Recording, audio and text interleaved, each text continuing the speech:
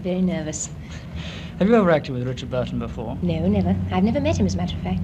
Is he going to do any singing in this Camelot? I gather he is, and he's a Welshman. I should think he ought to be able to sing. How do you think the story of King Arthur and his knights will adapt for a musical? Well, I think it sounds fabulous, you know. Do you think it'll be as successful as My Fair Lady? Well, it remains to be seen. Are there any plans to bring it to Britain? Not that I know of, but I'm sure, you know, if it's a big success, then they'll probably negotiate for it. Would you like to come, or what? Well, if they want me, and if I'm not committed, I think I would, yes.